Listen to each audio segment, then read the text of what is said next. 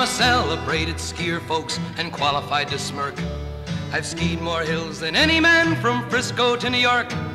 But talking about the skiing I've done is my one and only quirk, especially when I'm standing in the bar room. I'll ski any hill that stands, my friends, regardless of the pitch. On any kind of skis at all, I really don't care which.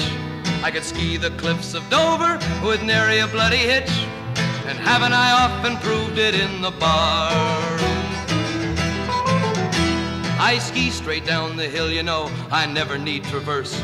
I ski every style of skiing from the Arlberg to reverse. I'm one of the finest skiers in the whole darn universe, especially when I'm standing in the bar room.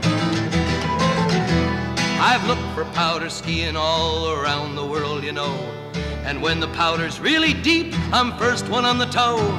With just my head above the top, that's how I like my snow, and I love to tell about it in the bar room.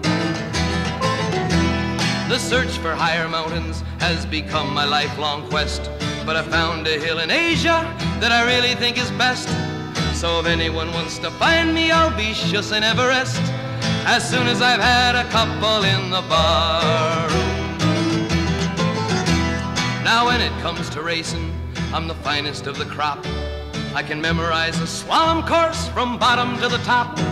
I come roaring through the finish gate and I barely make a stop, just in time to have a couple in the bar room.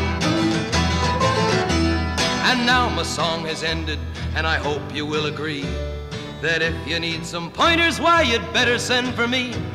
But I'm not worth a damn, you know, till I've emptied 2 or 3 of the very biggest schooners in the bar room. The very biggest schooners in the bar room.